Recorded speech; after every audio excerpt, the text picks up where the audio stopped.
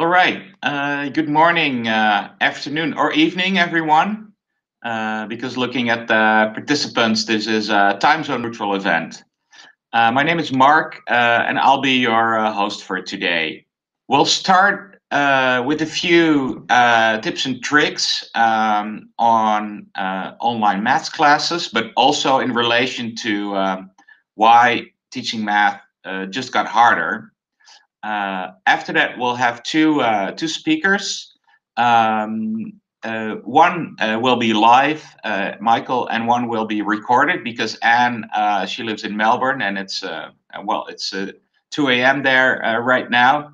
Michael teaches stats, and Anne teaches math. After that, I will do a bit of a brief technical demonstration to show you some of the online tools we've been talking about, and we'll finish up with a Q&A session.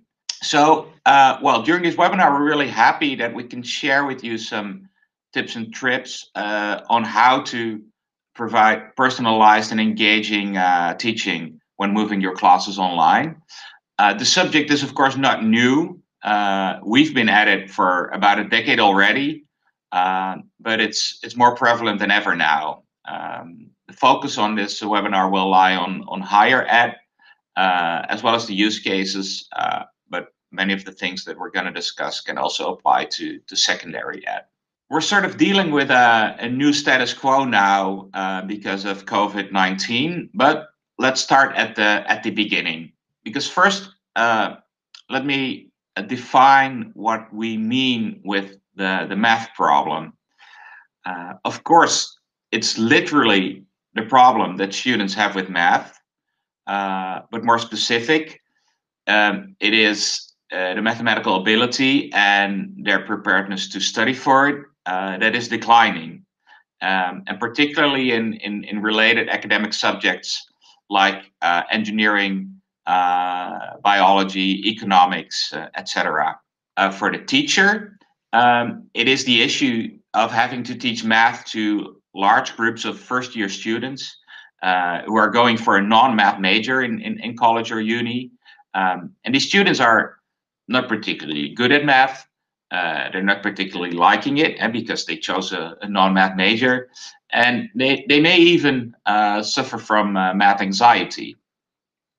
And teachers only get a limited time, like a trimester, semester, or sometimes even half semester, to get everybody on par, to get everybody on the same desired level, and that level being what should be a good foundation and success factor for the rest of your studies.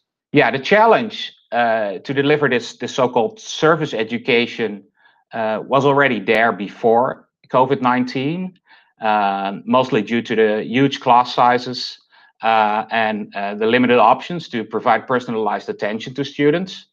But since recent months, it's become more challenging than ever. And there are actually two main reasons for that.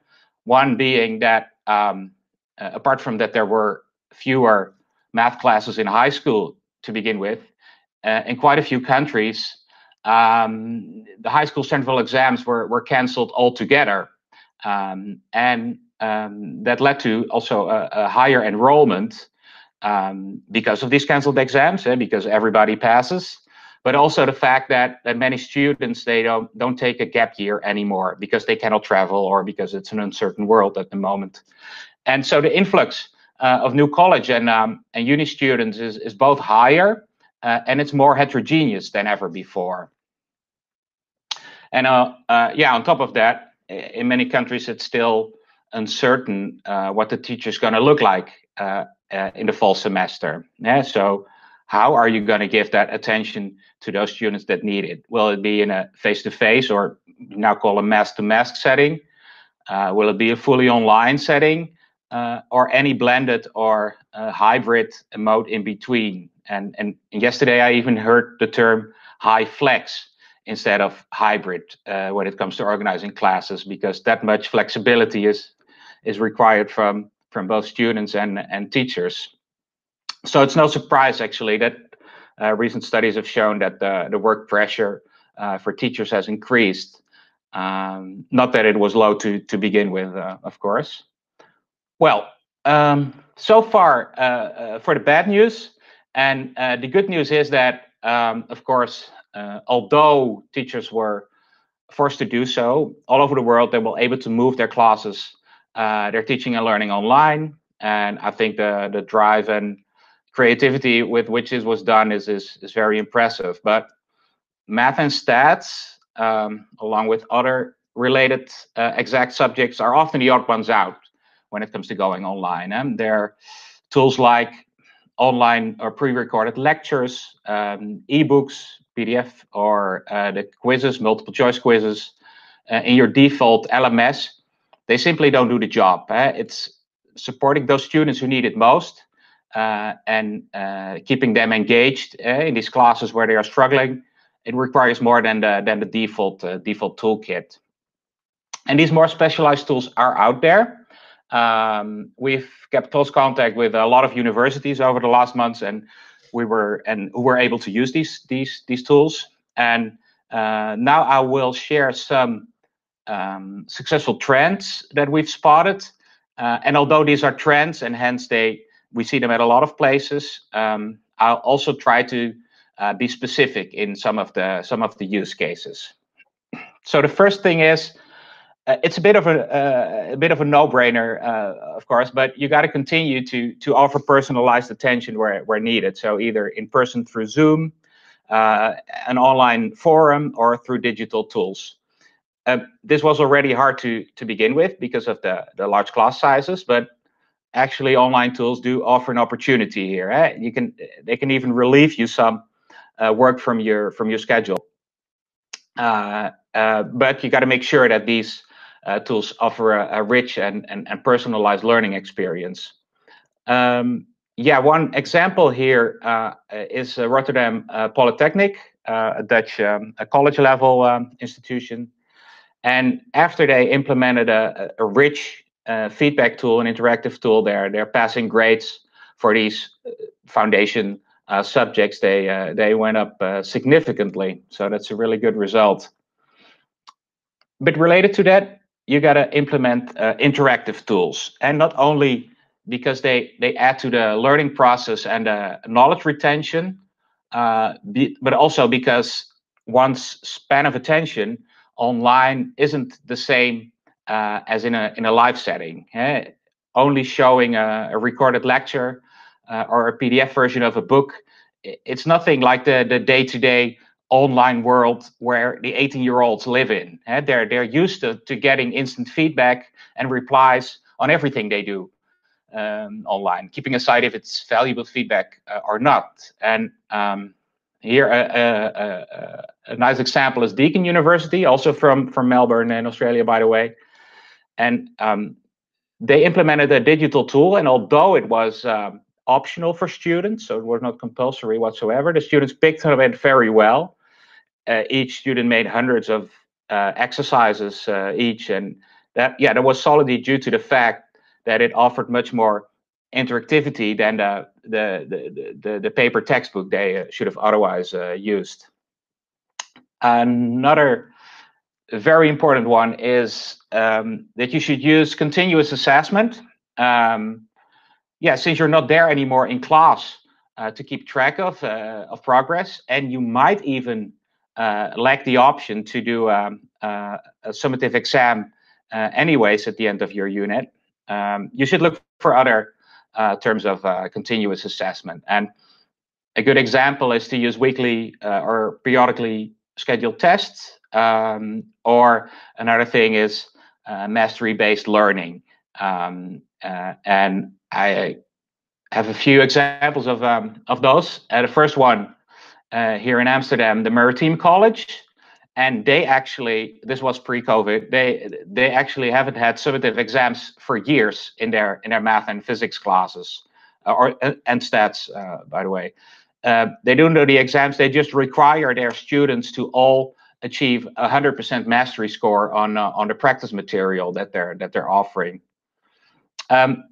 Another example is University College Dublin, and this was in some pretty intense linear algebra courses, and they use small weekly tests that count towards the final unit grade. And this way, the students are involved from the very beginning, especially benefiting those who need that most, of course. And the students also feel engaged because they really know, what they're working for towards on a weekly basis. Related to this is you should make the most out of your learning analytics, of course, for a whole lot of reasons. Most of them having to do with a shortage of available teaching and lecturing time. That's nothing new. But learning analytics are indispensable to know which students are in the danger zone or which subjects are making them struggle. And here I want to tell about Maastricht University.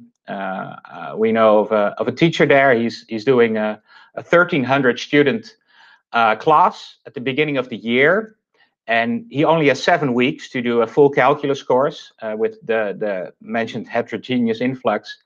And so he really needs the learning analytics to run this in this large group. And actually, on top of that, this teacher, he uses that same learning analytics to do research on for the rest of the year, and he publishes papers on that. So yeah, those were my tips and tricks here. I'll talk to you guys later during the webinar, but now, well, more interestingly, we're gonna listen to 2 teachers for the coming 20 minutes or so, and we will hear firsthand how they embraced digital tools and were able to step up their online game. So I'm gonna hand the floor to Michael right now. Okay, yeah, I'm Dr. Michael McAssey. I teach at Amsterdam University College for the past 8 years, where I teach math and statistics. One of the courses I have been teaching the whole time is a introductory statistics course, the third one you see on the slide, Basic Research Methods and Statistics. We had a long process of that class evolving over time, and we couldn't reach a point where we were satisfied. Number one, we couldn't find a textbook that we liked, that was at the right level, and that had examples and exercises that were in the discipline that this course is directed toward, which is the quantitative social sciences. And then we didn't give homework at first. We just said, do these exercises, look up the solutions, compare your answers. And obviously a lot of students didn't do that and didn't do well on their exams. So then we wanted to grade their homework, but there's too many papers to grade. So that direction didn't seem feasible. And also, of course, students don't like spending more than 100 euros or $100 or whatever your currency is on a textbook that they're only going to use for a few months and then have to sell to someone else. So we wanted to get away from having a textbook as well. So eventually we used an online platform for just for making assignments that could be graded automatically. And this worked okay, but the questions all were exactly the same. So students could copy each other easily, and so not learn, obviously. So what we really wanted was a system that would ask students essentially the same questions, but with different numbers. So we came across in our own neighborhood, in our own backyard, the Bolster Academy and what they had to offer, because one of our students was doing an internship there. So that solved so many problems for us. First of all, no more buying a textbook because all the content is online.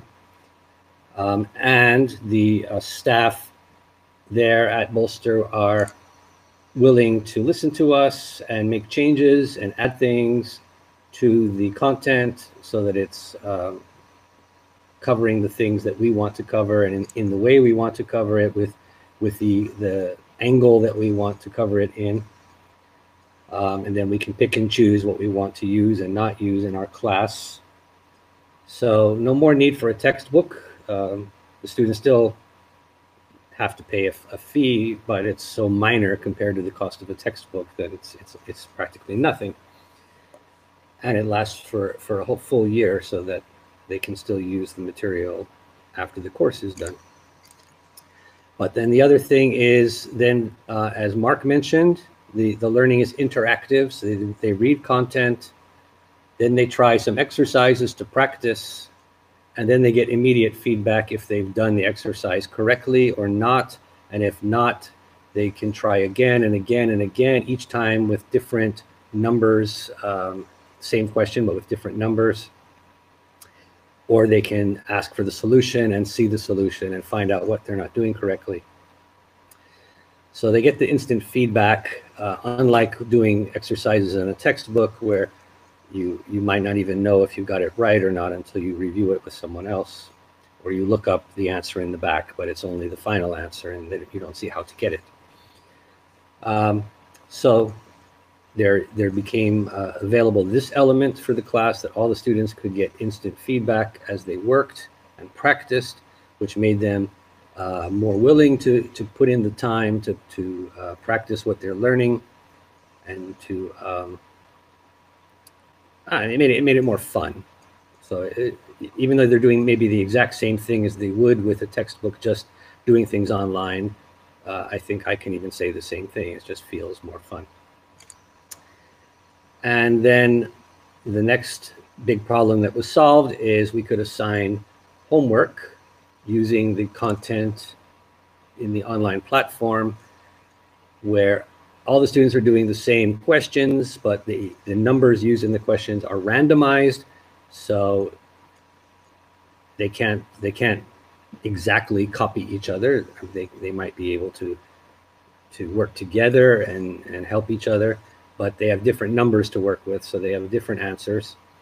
And we can give them an option to repeat the question if they get it wrong, so that they have a second chance at it. But eventually they have an assignment that they have to do within a period of time. We give them a week. At the end of the week, the deadline passes, and the platform calculates their best score on all the questions, and then that gets submitted as a grade in their final part of their final grade. It's not a huge part of it, but it's 2 or 3%, which gives them some incentive. And as a result, when we get around to the exams, they're well prepared for the exams, and we've seen the overall performance improve quite a lot in the last few years that we've been using this platform. Now, this past semester that just finished, we had the additional problem that we could no longer meet in the classroom, so the whole class was online, and it was quite fortunate that we already had this whole course set up so that students could basically teach themselves, even if they don't attend the online lectures. They can just figure things out by working with the online content. And then we were able to use the system also to do online exam.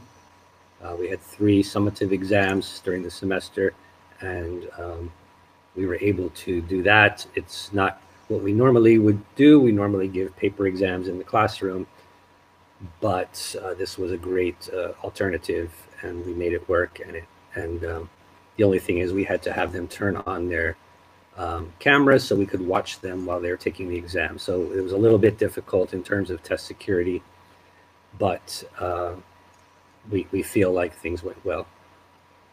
And there's a lot of options in using this platform so that you can customize the course to the way you want to do it, and give some students, like you might want to give a student extra time because they've been sick or something. You can easily do that. So there's just a lot of ways to adjust things to customize it for your preferences. So switching from the traditional way of doing things solved a lot of problems for us, and most importantly, the students dramatically improved in their learning. And now for the next semester, we are going to be implementing another course for Statistics for Sciences, which is still in development, and we anticipate the same dramatic improvements in that course. Well, for this course, there are typically around 60 students per semester. 3 groups, so around 20 per group. With the online exam, we had each student open Zoom while they were doing the exam, and we could look at them through the camera and see that they're working by themselves. The only thing is we couldn't see what was on their screen while they were working, but we told them that we might periodically ask them to share their screen so that we can see what they're doing. And even though we didn't do that, the fact that they knew we might ask that, we hope was helpful. This exam was closed book, but we did allow them 1 sheet of notes because it's for statistics. We don't want them to memorize a lot of formulas. We want them just more to understand and know how to interpret the results. So we allowed them 1 sheet of notes only, and that we could see on their desk while they were working. Each teacher had like 20 students on Zoom, and so we split up the workload. Yeah, the exam also had randomized numbers in the questions, so they didn't all get the exact same question. All right, thanks a lot, Michael, for the presentation, and thanks for answering the questions from the participants. Yeah, indeed, it's in our backyard. That's entirely true. We're also based on the same science park. But so now to something different. Not in our backyard. Well, actually, in the digital world, the whole world is your backyard, of course. And as said in the beginning, this is not live. This is pre-recorded because of it being 2:30 right now in Melbourne. So I will start the YouTube video. So my name is Anne Eastaugh, and I'm a teacher at Monash University in Australia. And we have been using the Bolster Academy material for our first year unit functions and their applications with the students. So we use the Bolster lecture notes along with our own lecture notes. And we found that the students really responded well to the fact that it was online. So they would turn up to their lectures in the theatres, but then they would have access to all the online lecture notes. And I think partly because they've been used to doing that in secondary school, this was a very comfortable way of learning for them.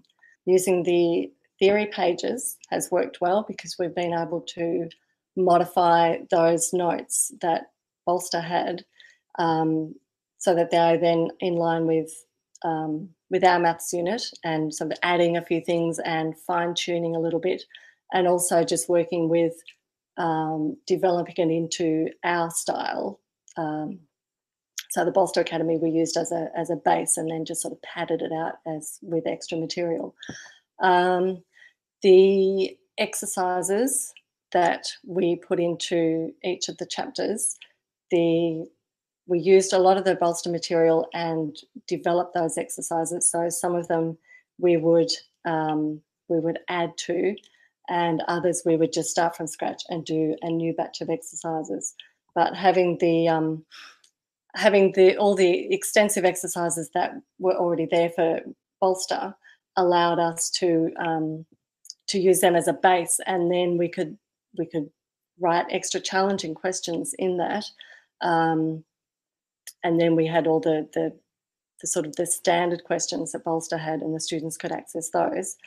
One of the things that we found the students responded really well to was the introductory material, so all the prerequisite material.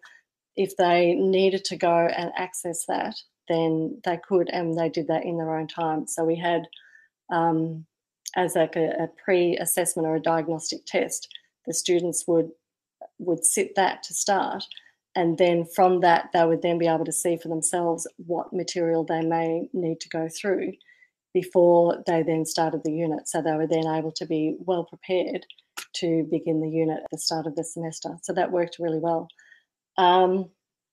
Some of the other things that we found worked, or one of the things that we found worked really well, was the forum. So this allowed us to have regular access with the students.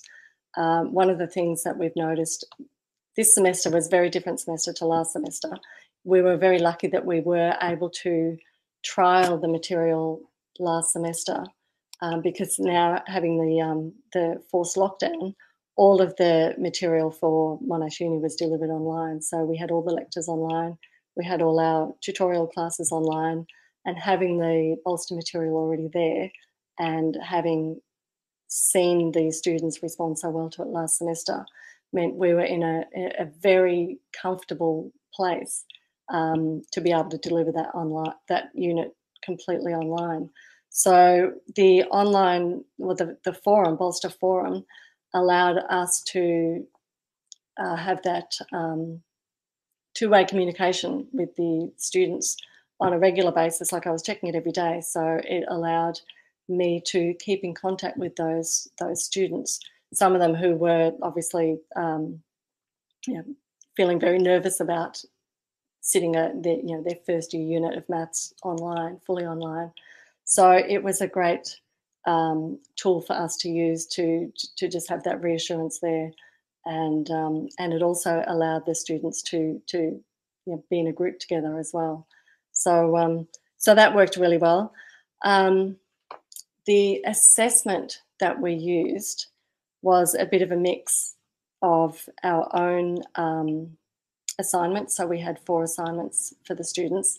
What we would get the students to do is work through each of the chapters, so the theory pages along with those exercises, and then each of the exercises at the end of the chapter, we would set up where they could access the solutions, the work solutions, if they needed to, and they could do that as many times as they felt they needed. And then at the end of that, we would have those same set of questions set as a test. So when they felt that they were ready, they were then able to sit that test. And if they weren't happy with the result that they got for the test, they were then able to resit that. So they could resit that as many times as they wanted. I think for this semester, it'll be slightly different, because there'll be all the added stresses of the fact that it was completely online. But again, I think just because they are already comfortable with working through online material. In high school, they do quite a lot of online work. So to come to university and have that already in place is, I think it's really comfortable for them, because it provides that consistency from secondary school to university, whereas prior to that, sometimes it feels like they're going back to an older style of teaching. I think for me personally, for this semester in particular, one of the hardest things is the fact that you don't have that face-to-face contact with the students. So you need to really find those other avenues of being able to connect with a student and check that, are they really working through this stuff as thoroughly as you want them to, and are they connecting with it? Are they learning from it? Is there a slightly different method that we could be using for certain students, and branching that out so that some students can just go off and do this in the mainstream way, whereas maybe other students might need a little bit more support. So that would be a good thing for us to look at in the future, to be able to sort of split the classes a little bit more and give those students that do need that extra support. Well, I would say one would be the forum for sure, because that has allowed like a daily contact with the students rather than just our weekly classes. One of the other things is the fact that we can monitor how they're going and when they're doing their work. So are they skipping any of the chapters? Are they just attempting the tests? And if they go okay, do they then move on to the next chapter's test without actually doing the material? And one thing that's been interesting at the moment, they're right in the middle of their revision. So they've got their exam in a few days. And for me to be able to watch how often they are going back and revisiting the material and going over those revision questions and going over the theory pages and using it. So they're really working through it again and using it as a revision tool, which is fantastic as well.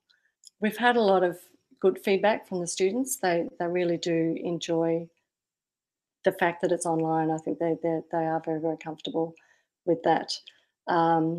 And I think one of the things I guess I would like to pursue with this in the future is that more of an individual package for the students. So like I said, you've got this group of students that those main group will work through and they'll get through easily, but the other students that actually need that extra support to be able to tailor it to their needs and to support them and get them through, I think that would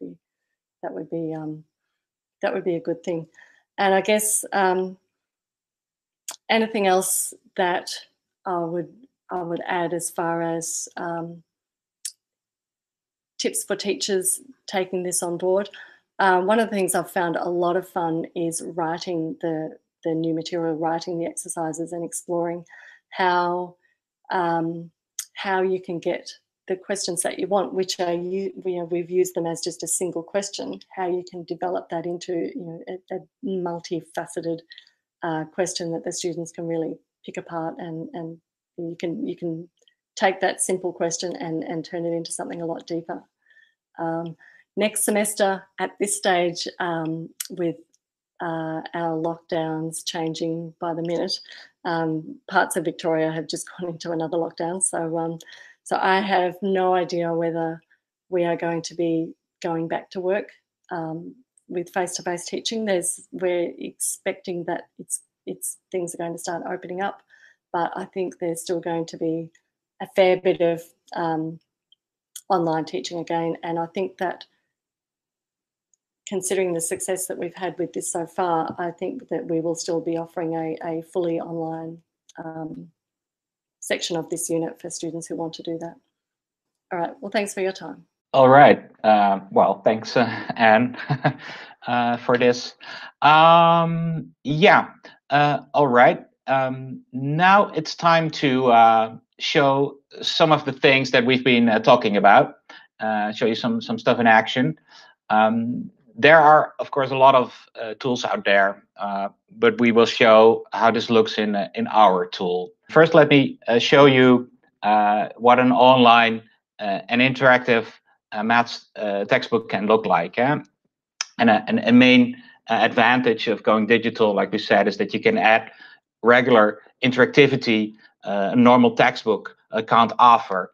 And I will use this basic math course for this. This is very much a foundation course. It's actually a course I know Anne uses in Melbourne, and Bill has built on top of this. But first, okay, let me show you some theory. Let's start with the basics.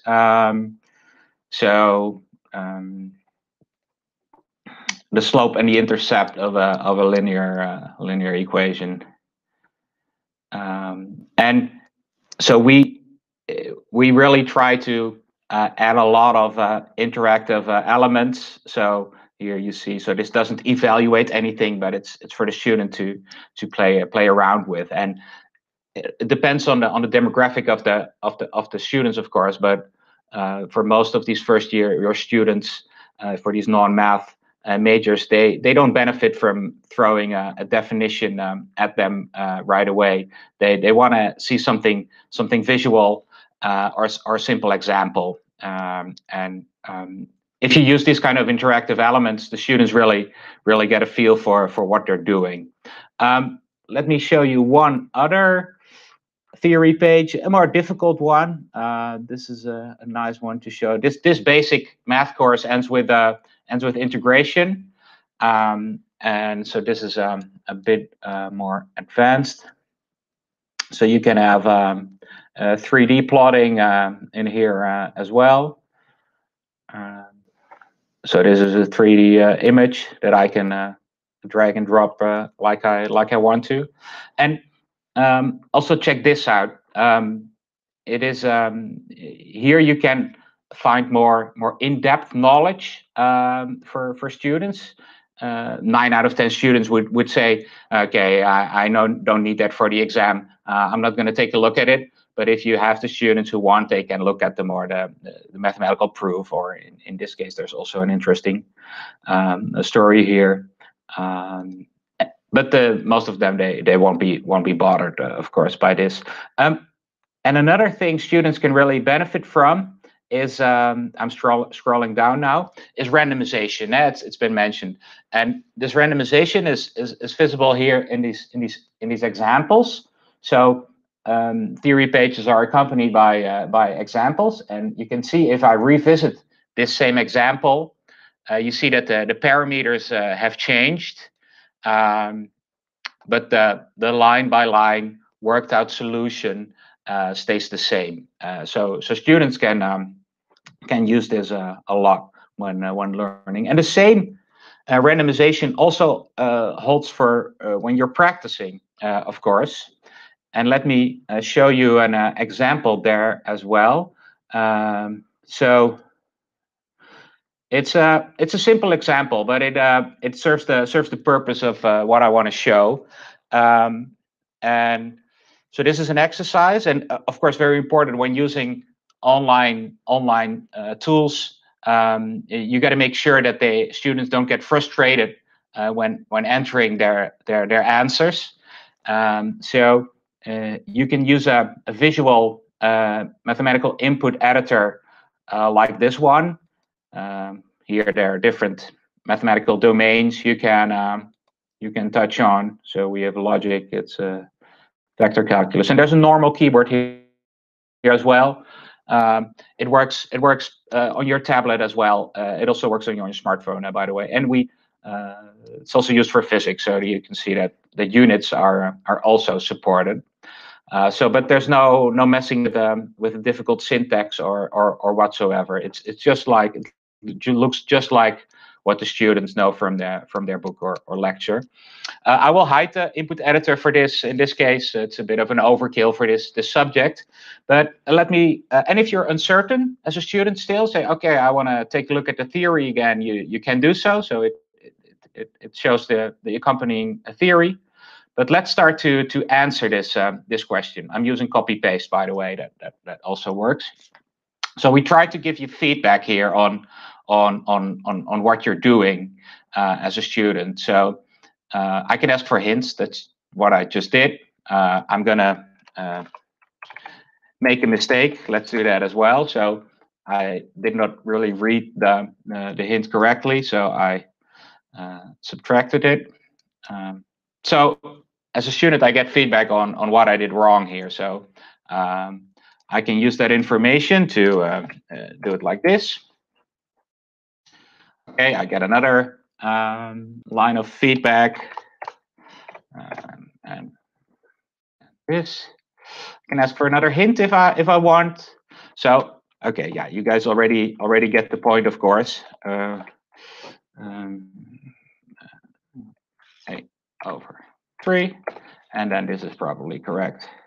Yeah. So if I answered x equals -8/3 in one go, it's also correct. Of course, that doesn't stop you if you know the answer.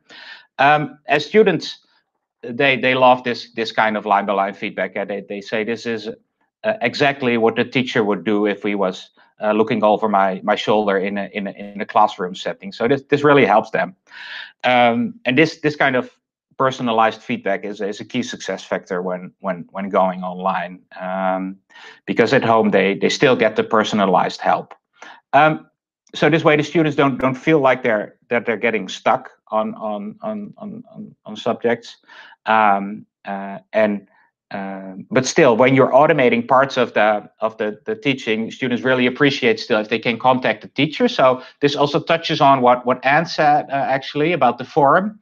So I will show that. So if I'm still uncertain about this subject as a student, I can ask a question on it, and I can ask, why is x minus? I can input math, by the way, if I want here. I can even draw to support my my question.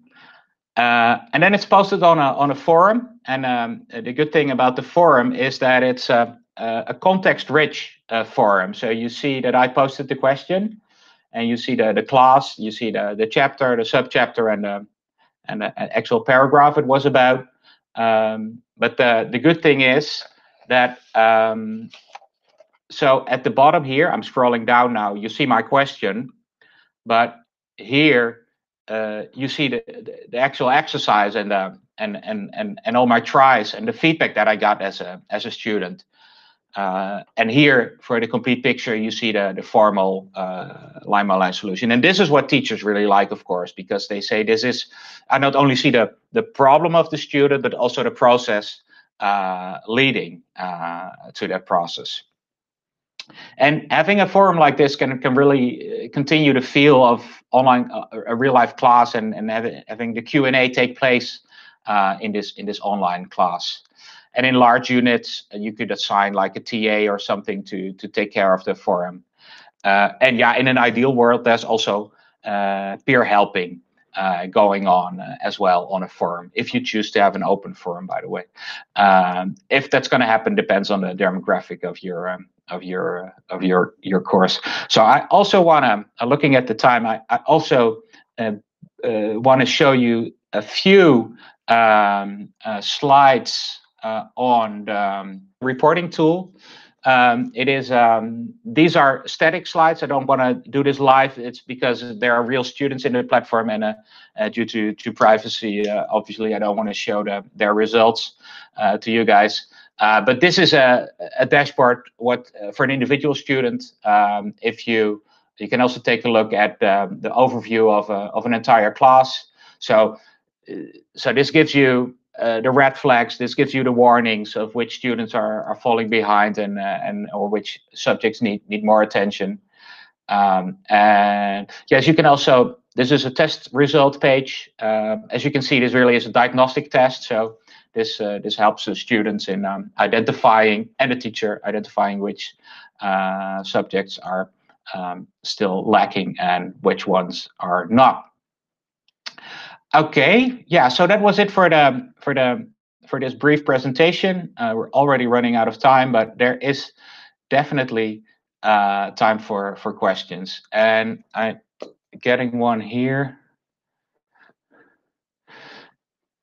Yeah, James, thanks for your question. It is pretty easy to set up. It is a cloud platform. It's SaaS based, so this would mean that we provide proper teacher training to an academic, or author training. You can also author your own content. That takes a bit more time, of course, but Anne says it's fun. So you would get a training, and we would help you set up some classes in there. And it's easy to, by the way, very easy to integrate with existing learning platforms like Canvas or Moodle or Blackboard, so that you can have your class and account management going on there as well. So it's pretty easy to set up, especially if you use our off-the-shelf content, which you can, like Anne said, you can tweak and cherry pick from if you would want that. Okay, well, this was probably it. Here you can find our contact details. Oh, my contact details, actually. Feel free to drop me an email anytime if you have more questions or want more in-depth access to some of the content